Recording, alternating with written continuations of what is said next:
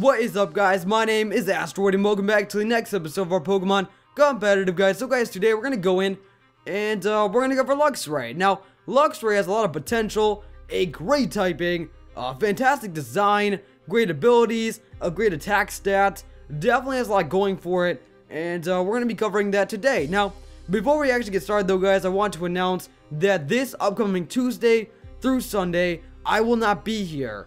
And I know it sucks, but I'll be out of town and I won't be able to stream. But don't worry, guys, don't worry. I'm going to pre-record a ton of videos so that way there is daily content on the YouTube channel while I'm gone. So there'll still be daily videos, don't worry. But anyways, without further ado, let's get straight into it, guys. You can see right here, you can see our Benji, our Luxray, who has the moves Wild Charge, Crunch, Ice Fang, and Facade. Now, sadly, Wild Charge is the best physical electric type move that Luxray gets. If you don't want that recoil, then you're sadly gonna have to go with either Spark, which has base 65 power, or you could possibly go with Thunder Fang. And Thunder Fang also has base 65 power, but it does lose a bit of accuracy. But then again, you also gain that chance to flinch, so it's all your choice.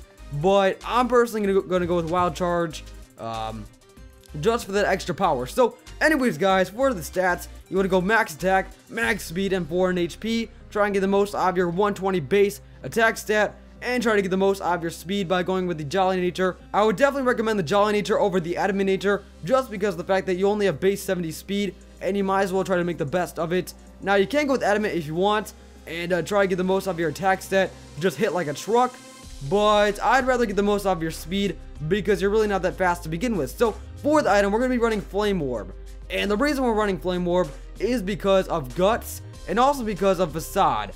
Now, for the rest of the moves, though, Crunch is great for coverage, Ice Fang is great for coverage, and Facade is good because of the Flame Orb. Now, Facade doubles when you're burned, poisoned, or paralyzed, which is really, really good because you're going to be burning yourself with the Flame Orb, getting that Facade boost, getting that Guts boost, and it's going to be awesome. Now, instead of Ice Fang, you could possibly run Fire Fang if you'd rather have that coverage.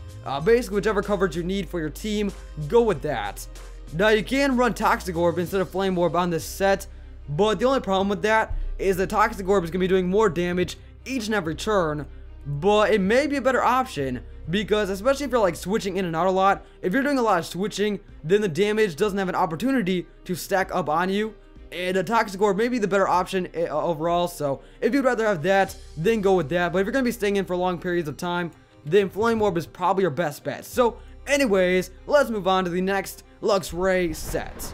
Alright, guys, with this set, we're going to be running a Choice Scarf Luxray, max attack, max speed, 4 in HP, go for the Adamant Nature over the Jolly Nature. And the reason why I say that is because you really don't need the extra speed when you're going to be using a Choice Scarf here. You're going to be outspeeding a lot of different threats anyway, so you really don't need it. But you can run it if you would like that extra speed. But me personally, I'd rather go for the Adamant Nature. Alright, guys, for the ability, we currently have Intimidate. And Intimidate is a great ability, lowering their attack stat, making you more bulky. You can take more hits, and it's definitely a fantastic ability. But you can also run Guts. If you really wanted to, you could run Guts.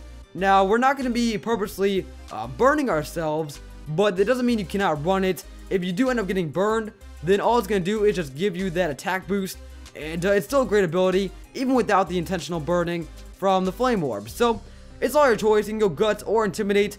Guts kind of gives you that burn shield, but Intimidate kind of gives you more defense. It's all your choice. So, anyways, for the moves, we have Wild Charge, Crunch, Ice Fang, and Fire Fang.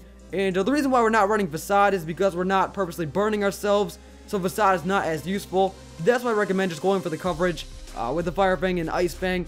Now, you can run Spark or Thunder Fang if you are not a big fan of the recoil, but it is all your choice. So, anyways, if you guys enjoyed today's video, make sure you smash that like button down below. I'd really appreciate it. Comment and subscribe, and I'll see you guys in the next video. Peace!